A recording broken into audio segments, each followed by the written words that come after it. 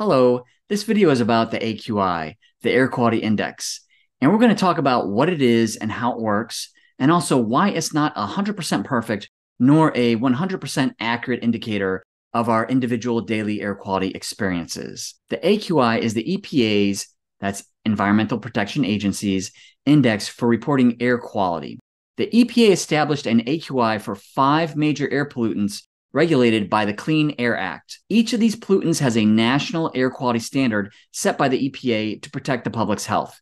They are ground level ozone, particle pollution, also known as particulate matter, including PM2.5 and PM10, carbon monoxide, sulfur dioxide, and nitrogen dioxide. The AQI values range from 0 to 500, and the higher the AQI value, the worse the air quality is. AQI values at or below 100 are generally thought of as satisfactory. When AQI values are above 100, the air quality is considered unhealthy, at first for certain sensitive groups of people, and then for everyone as the AQI values get higher. The AQI is divided into 6 categories. Each category corresponds to a different level of health concern. Each category also has a specific color. The color makes it easy for people to quickly determine whether the air quality is reaching unhealthy levels in their region. Green is good, and the values are 0 to 50. Yellow is moderate, and the values are 51 to 100. And then it moves on to orange and red, purple, and maroon. The Clean Air Act of 1990 requires the EPA to review its national ambient air quality standards every 5 years to reflect evolving health effects information. PM2.5 stands for particulates that are 2.5 microns or less in diameter.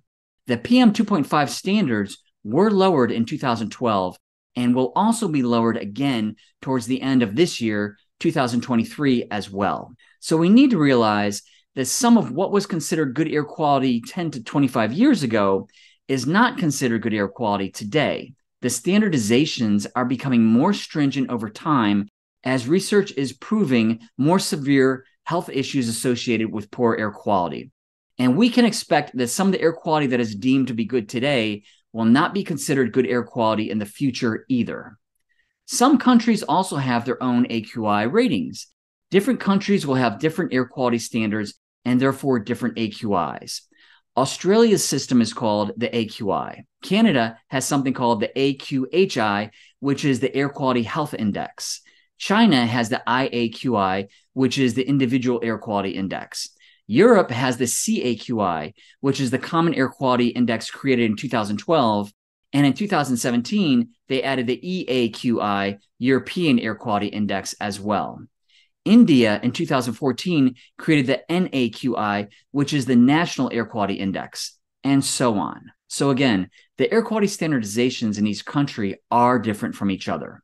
Now, if you want to check the air quality in your area, you can go to the AirNow.gov website. You can just type in your zip code and it gets updated hourly. Here's Georgia. I just put in my zip code and it provides me with my local AQI. Right now, it says my air quality is good with a 39 score. And you can see here, it gives a prediction for tomorrow's air quality as well, but it's currently not available for me. And here's something pretty cool. If you click on this button here that says monitors near me, and you can find the actual air quality monitors closest to your residence. So there are about 5,000 active air quality monitors all over the United States, which the EPA utilizes to come up with the AQI readings.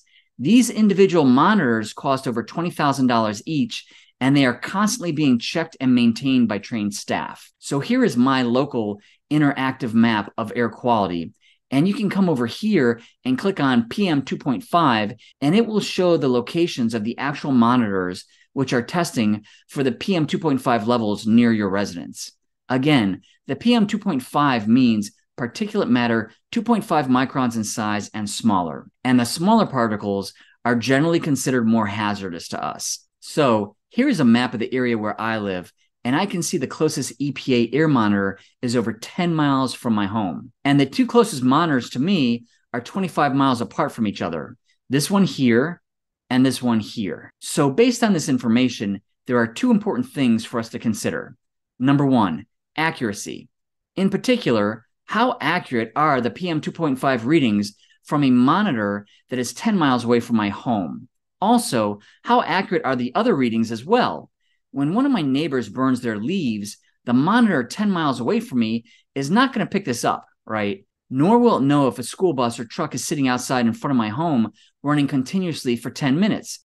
Is the monitor or monitoring system going to take these local isolated sources of air pollution into consideration when it's showing me the AQI for my area?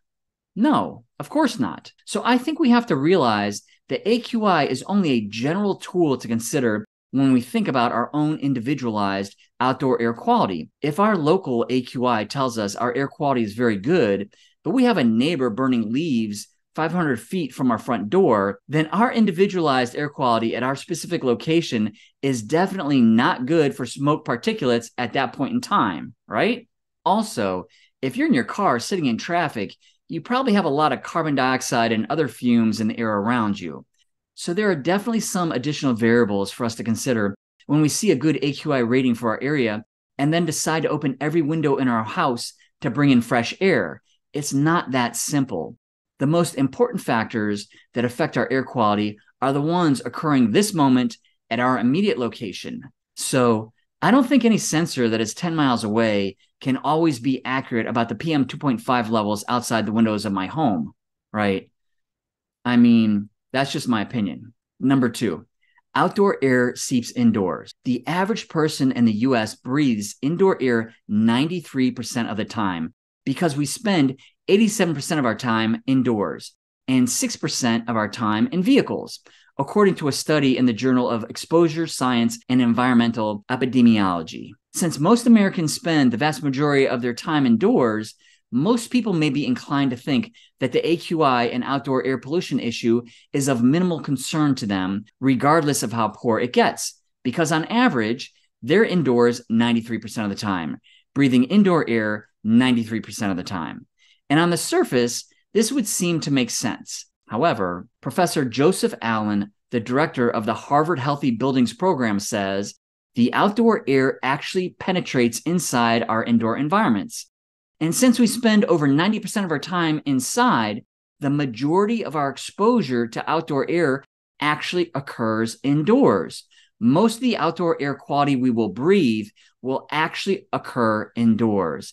The amount of toxins in the air outdoors, our intake of those toxins is 3 to 10 times more indoors because we stay indoors much more. Therefore, we are not really 100% totally escaping the wrath and negative effects of outdoor air pollution when we spend most of our time indoors. We just get exposed to smaller doses over longer periods of time. So yes, that bad outdoor air quality does in fact negatively affect us indoors as well. So these are just a few things I think people should consider when they look at the AQI numbers.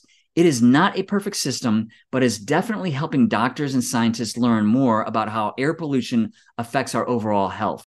Click on this video here to learn about the different types of HEPA filters and standardizations.